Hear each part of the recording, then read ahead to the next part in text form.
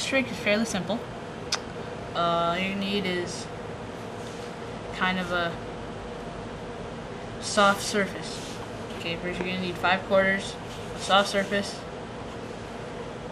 and basically the soft surface is for you don't hear the sliding of the 5/4. The 5/4 is going to be hidden underneath your hand, left or right, doesn't really matter. Okay, this is what you do.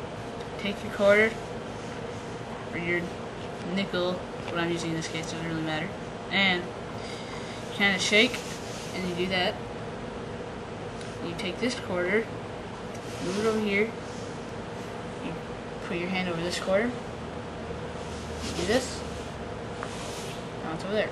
This quarter, move over here, put your hand on this quarter, shake, and then you have 4/4.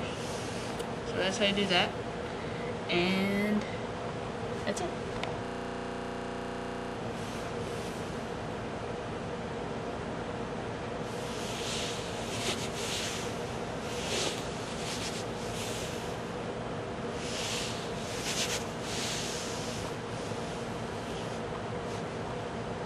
You